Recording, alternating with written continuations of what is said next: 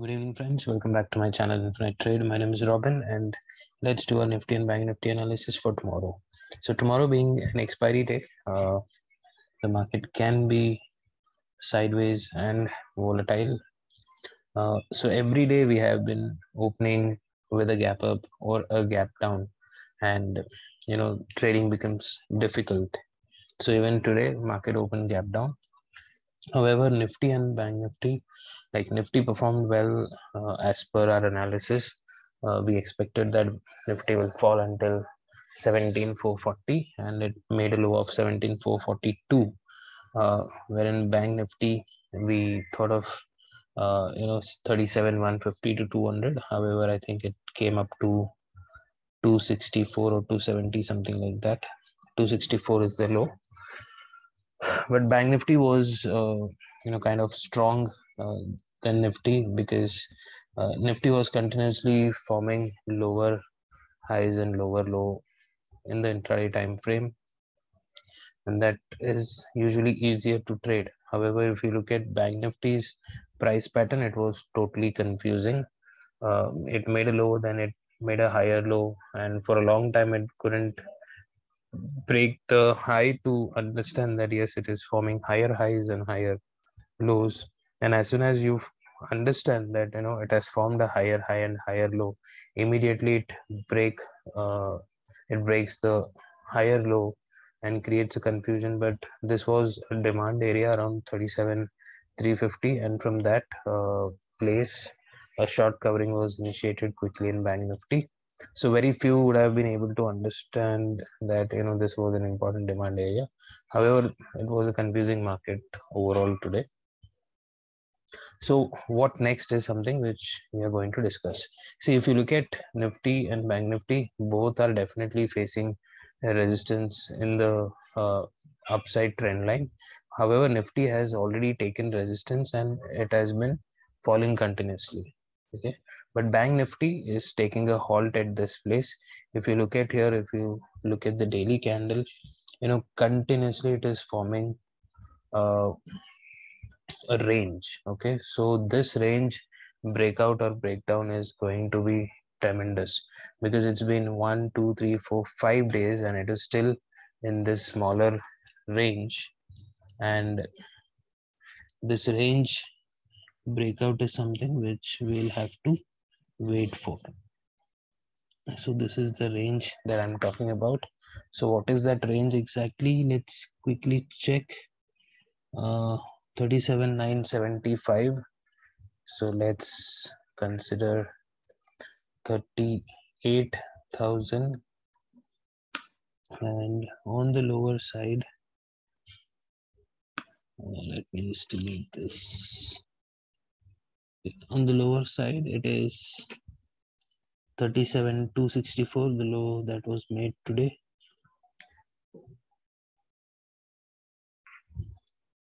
So 37,264 and 38,000. So this has become an important range now, and it is continuously trading within this range. So whenever it breaks out or breaks down, we are going to see a very strong momentum. So let's hope for it. There is nothing much we can do because since it is opening gap down. So today what happened, let me just tell you. So we saw that both FIs and pros had call sell, and FIs had only call sell and pros had call sell and put buy. So market opened gap down and it gave a dip immediately around 37,264, and they started booking their profits, and slowly steadily market, as soon as it came down, it started to recover and it was traveling something like this. And it was a great opportunity for both of them to book their profits. See, the confusion happens whenever both of them are on the same side. So this we have already discussed earlier. So both of them were on the same side. So that's what I was telling to my friends who were there online with me during the trading time. So what happened, Bank Nifty made a 15-minute candle, uh, and there are a lot of people who trade the breakout of the 15-minute candle. And what Bank Nifty did, it immediately broke the range with a very big red candle. Okay, so which initiates put buying for retailers here. So as soon as retailers started entering here, and also this is a very big breakout candle, a lot of people try to enter in these areas, and slow and steadily market started moving upwards. And what we retailers do is we keep on averaging things, because looking at this big red candle, obviously people will start averaging their position. So let me just show you that on the intraday chart itself, so that it gives a clear picture. So yeah, so what people do is, let me just switch it to 15 minutes. So this was the first candle. Okay, so people mark the high and low, and then eventually we shift it to 5 minutes. Let me just bring it to this particular area. Yeah, so something like this. So this was a candle which gave a strong breakdown, but usually I tell people that once a big candle breaks down, I usually take a position when that is retested. So if it is breaking down, I wait for this to get retested once, and then I enter in a put here. So why I do this? Because if we see this kind of a candle, we need to see a follow through candle also. So it should be another strong red, but that did not come. Immediately we saw a piercing pattern here, and immediately it went up to day high, and then it came back down, and then completely sideways, and eventually it gave a breakout and it went upside in the second half. So that's what happens, and that's a confusion. uh, but there's nothing much we can do it. We just have to keep our stop losses steady, so that we don't make too much of a loss. Okay, now we'll quickly discuss the data. See, if you look at here, let me just activate this line. So Bank Nifty is trading near this resistance continuously. So there is a possibility we may break down. There is a possibility we may consolidate, and we may give a breakout. So whatever it is, we are going to trade that. So let's discuss the data first and understand what can be the position for tomorrow. So let me just open up the participant wise open interest. Okay, so this is a participant wise open interest. What I expected, market has done the same thing. Again, FIs have closed long positions in index future, and they have created a good amount of short positions in the index future. So see, we must understand one thing. They had a significant long positions in the index future, which was about 80%. Okay, now slowly gradually they are reducing their longs, and they are adding shorts.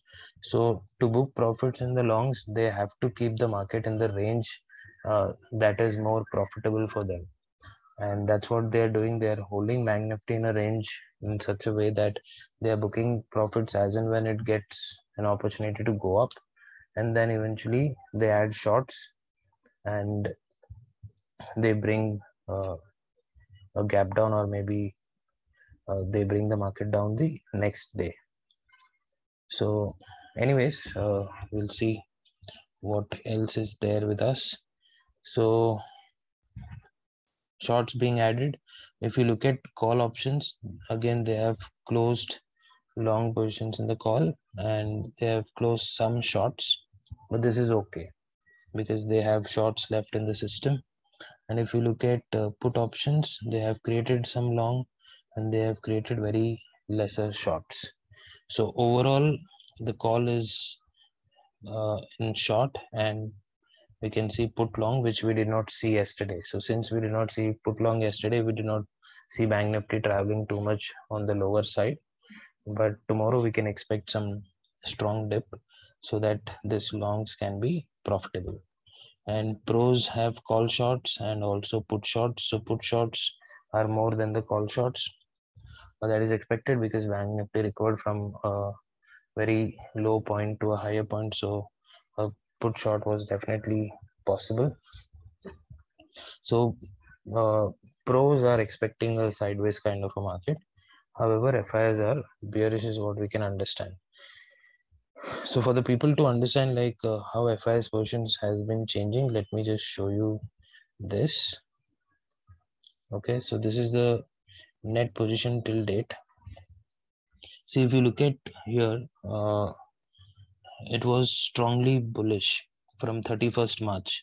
So the net long was around 1 lakh, but the short was just about 35,000.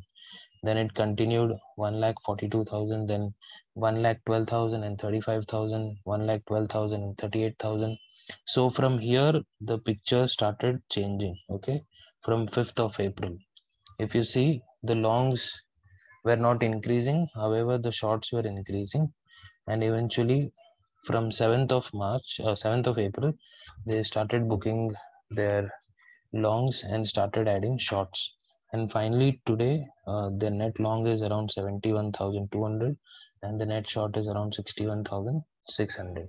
So now slowly and gradually, so this is what I was telling you all before, that now slowly and gradually they'll book their profits and they'll keep on adding their shorts so that the position becomes neutral, and eventually then they can shift it to a bearish kind of a thing. So this is what is happening. So FIs are bearish and pros are sideways for tomorrow. And in today's cash market, FI sold for about 3,100 crores. And DI is bought for 800 crores. So FIs are clearly bearish is something which we can see. Now let's understand what should be our plan for tomorrow. Okay, so this is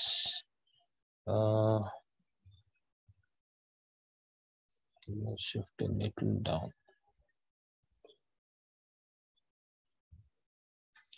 Let's keep it like that. Okay, so tomorrow what we'll do is, see, now this is a bigger range. Okay, from 37,900 we have closed up around 37,750. So if we open here, okay, say if you're opening with a gap up somewhere close to 37,900 or 38,000, tomorrow being an expiry, definitely we'll look for call, sell or a put buy here. Okay, put buy or call, sell. So the area is 37,900 to 38,000. So here we'll definitely take a short position, and our immediate target would be somewhere close to this level. So what is that level? Let me check that. That is around 37,575. Okay, so we'll mark a line there. Horizontal ray. So that is basically yesterday's closing price. So that should be our target area.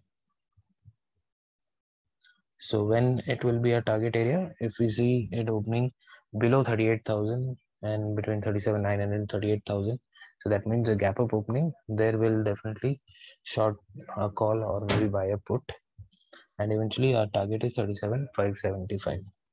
If we open flat, say that if we are opening here, we'll wait for it to get a dip and it will definitely show a bounce at 37,600.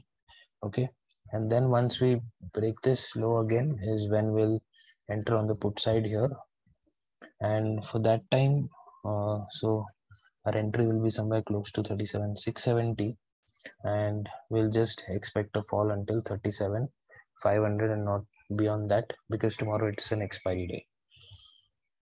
And if again it opens gap down, then I would say better avoid, or what we'll do is, there is a possibility it may trade within this range. Okay, and we'll mark this particular range, and whenever this range breaks down or breaks out, we'll try to enter that side. Okay, so this is our view for Bank Nifty tomorrow. So keep in mind a gap up, definitely it is for short, because sell and rise is the plan for the coming weeks. So a gap up, definitely a short. Let's look at Nifty quickly. So Nifty is in a proper area. It is properly following the price action that we expected. So it is still under an area where there is pressure. So just imagine that, if it is opening with a gap up. So here we see a strong bearish candle, and here also. So within this range, that is around 17,600. If Nifty is opening with a gap up, which is our weekly support that was breached today, that will act as a strong resistance. So around 17,600, if we get a gap up somewhere here, we are definitely going to either buy a put or sell call. And our first target will be 17,500, and then the second target can be just around 17,450. Okay, somewhere around this place. So this is in case of a gap up. So gap up will be a best trade for us tomorrow. And in case if it opens flat and it immediately breaks this low, we can buy a put. Our first target would be somewhere around 17,440. It is the PDL. So today's low will be our target.